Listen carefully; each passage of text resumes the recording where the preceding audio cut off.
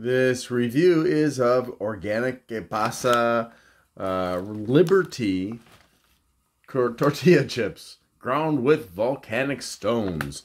It is non-GMO, USDA organic, certified gluten-free. It is certified organic by QAI. It is also vegan, kosher, whole grains. A lot of stuff is hiding on the edge there. And here's instructions for making roasted red pepper dip, and another one for roasted white onion salsa. So you can make your own stuff because it's easy, tastes better than that crap they sell at the store, and that stuff that some stores make in their deli. It's a lot less expensive than that. Like, I got a small thing of salsa, black bean salsa from Jungle Gyms. It was $3.50 for a small container that wouldn't have even filled one can for black beans. And it was just really ridiculously overpriced. I could have made a huge batch for that cost.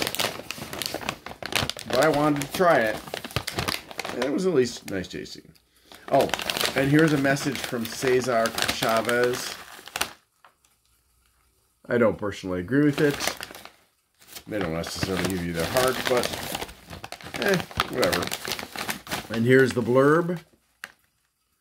And there are the nutrition facts and ingredients. And they also have a guarantee. Alright, so do keep in mind that one portion is 16 chips, which has 150 calories, 7 grams of fat, of which half a gram is saturated, no cholesterol, 75 milligrams of sodium, 18 grams of carbs, 2 grams of dietary fiber, so that's okay. 1 gram of sugar, no added, and 2 grams of protein. And happily, there is nothing in here that's really bad for you.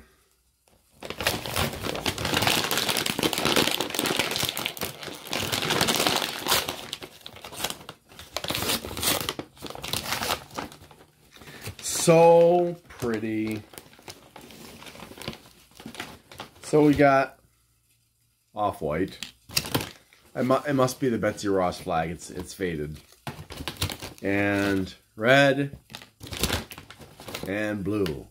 And I assume that they're just, colored.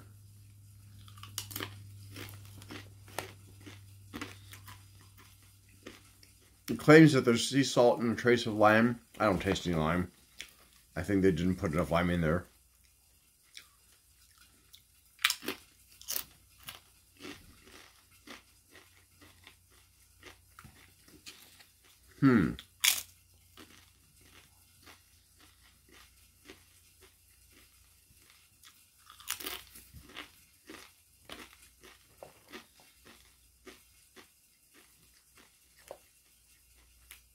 So, I like the flavor. It's nice. It's not like typical tortilla chips. So it's not like, it's not a strong corn flavor like some brands. It's pretty mild flavor. A little bit on the sweet side for some reason, which I was, I can't ascribe that all to the 1 gram of sugar. It's got to be a combination of the corn and the red beet powder, and maltodextrin. So, yeah, but it's nice. I'll give these an 8. And, hey, they're perfect for the 4th of July! Thanks for watching, and I hope you have a great day.